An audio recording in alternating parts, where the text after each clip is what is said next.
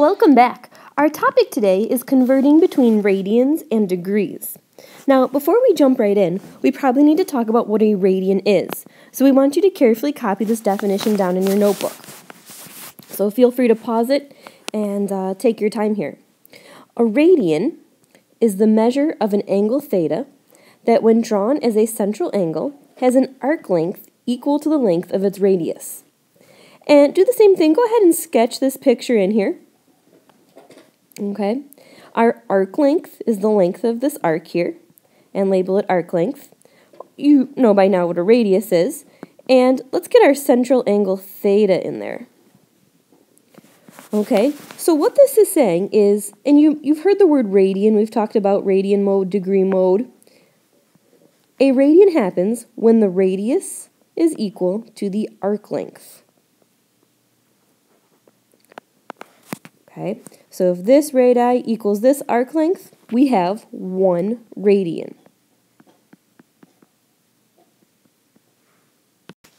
Now, you've heard of pi before, back from middle school, and most people know pi is 3.14.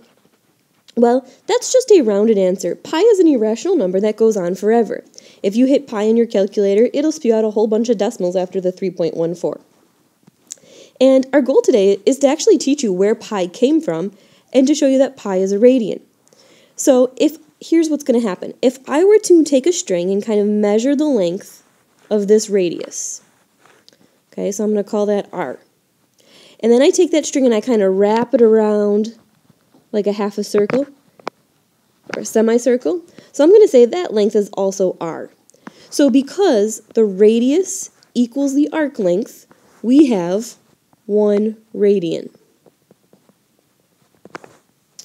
Okay, and again, I'm going to do it again. I'm going to start at this point. I'm going to take it, measure out, and go ahead and draw something similar in your notebook. Here's another r. So again, the radius is the same as this arc. So now you could say I have 2 radians. And I'll go ahead and put a third one in. So starting here to here. There's another length of r, so that's a total of 3 radians. And you'll notice I have a little left over, and it happens to be 0.14. So that is 3.14 radians, which is also known as pi. Okay, and that's a huge deal. 3.14 is equivalent to pi, which of course is equivalent to, if you ask yourself how many degrees is that, that's half a circle, so 180 degrees. Okay, these are all equivalent to each other. So the main idea that we want you to get here is that when we say pi, that is the same thing as 180 degrees. Okay, and that's our big deal here. Pi is equivalent to 180 degrees. Pi is in radians, and 180 is clearly in degrees. Okay, so again, you've just been fortunate to call this 3.14, but this is actually what it is. If the radius measured here, here, and here, you can fit 3 of them, and then 0.14. Now, that will work for any size circle. It's pretty neat. No matter how big your circle is, okay, let's say it had a radius of 10, you would be able to fit 1 radian, 1 length of 10, another length of 10, another length of 10, and then 0.14 would be left over for a total of 3.14 or pi. And again, that will work on any size circle. It's pretty neat. So now that we know what a radian is, our goal is to be able to convert from a degree to a radian. Okay? And again, I just want to stress that pi is equivalent to 180. And think about this. If I said 2 pi, well, basically, I multiplied this side by 2, and I'll just multiply this side by 2. So 2 pi is equal to 360 degrees. Okay, so if I were to draw out my circle, I could say from here to here is pi, and then back around makes a total of 2 pi. And obviously, I could keep going 3 pi, 4 pi, etc., and you'll see a lot more of that later on. Alright, so now that we know what degrees and radians are, our goal is just to be able to convert from a degree to a radian and a radian to a degree. So label this converting degrees to radians. Oops. And here's our rule. So to change from degrees to radians, we are simply going to multiply by pi over 180. Okay? And it's a very simple rule. Multiply by pi over 180. So let's try a few. Convert to radians. So number one, they gave us 50 degrees. Well, the rule is just take that answer, or question, I'm sorry, and multiply by pi over 180. Okay, now, we're going to encourage you to try to do some of it in your head, and if you need to grab your calculator, that's okay too. But like I said, try to do it in your head. All I'm going to say is, okay, I could really make this a fraction. So I really have on top 50 pi over 180. All right, and we just want to make sure we simplify, and I think the easiest thing to do is say, okay, I have a 0 on top, a 0 on the bottom. I can kill those zeros and say I really have 5 pi over 18. And that's it. Now typically the question will tell you to leave it in terms of pi, so you don't actually want to get a decimal answer. If you were going to use your calculator to cheat whatsoever, the only thing you would be typing in is 50 divided by 180, and then hitting math frac to get your 5 over 18, and then leave the pi there.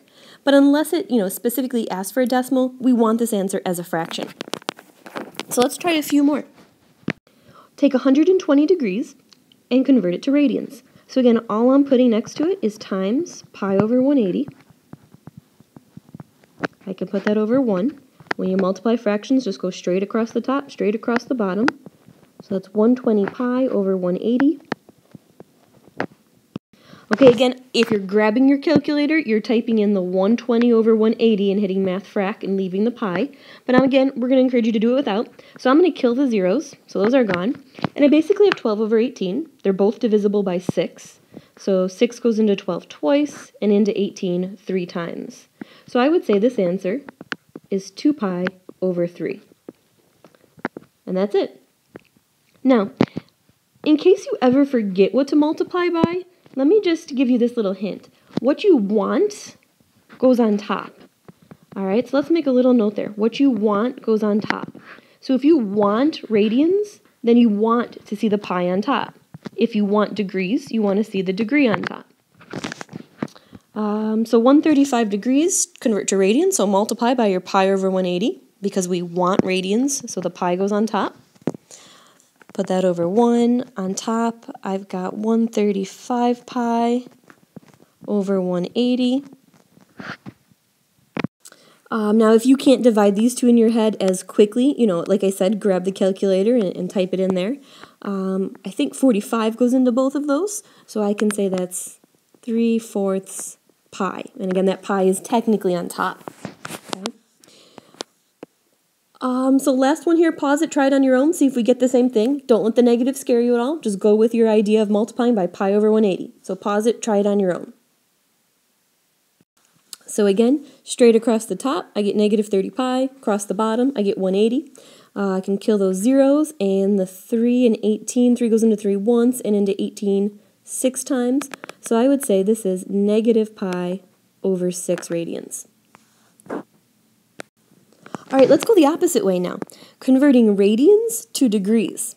So the rule to change from radians to degrees, it just kind of flip-flops. Instead of multiplying by pi over 180, you are now multiplying by 180 over pi.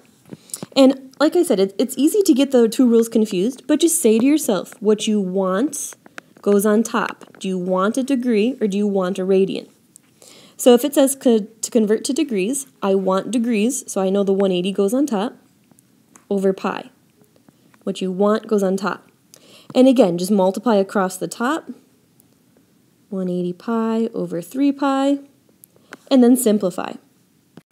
And a pi on top, pi on the bottom cancel, and 3 goes into 3 once and into 180 60 times. So I would say this is 60 degrees. Okay, so again, just what you want goes on top. Do you want a degree or do you want a radian? Number 2, we're converting to degrees. So I want degrees on top, 180 over pi. Okay, again, just multiply across the top and across the bottom. So 5 pi on the bottom, negative 360 pi on top. I see pi's on the top and bottom. Those can cancel. 5 goes into 5 once and into 360 72 times. So I would say that's negative 72 degrees. And remember, the negative's nothing fancy. It's just telling you you're going to swing clockwise 72 degrees. All right, now number 3. They love just saying 4 radians.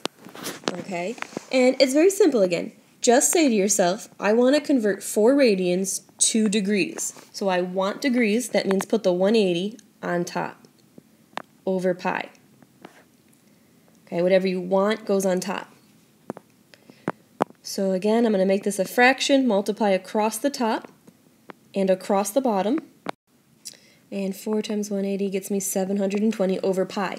Now you'll notice there's nothing to reduce. The pi's can't cancel. There's not even a pi on top. So my answer is just 720 over pi. And that's okay. Pi's don't have to cancel. The whole key is what you want goes on top. All right, I saved 2 for you. Try these last 2 problems, 4 and 5, and then get back to me and double check. So pause it, try it on your own. All right, so again, I was given radians. I want degrees, so the degree goes on top, 180 over pi.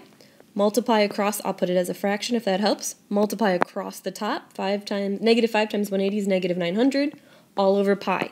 And that's it. Nothing reduces, nothing cancels, and I'm done. Lastly, number 5. I want degrees, so the 180 goes on top over pi. Across the top, I got 1260 pi over 4 pi, and now I can reduce. I have a pi on the top and bottom, and 1260 divided by 4, I'm going to cheat. I think that gets me 315 degrees. Oops, I should say that's degrees as well. All right, well, there you have it, converting from degrees to radians. Just remember, the whole trick is to saying, what do you want? And that's the one that goes on top. Have a great night, and we'll see you tomorrow.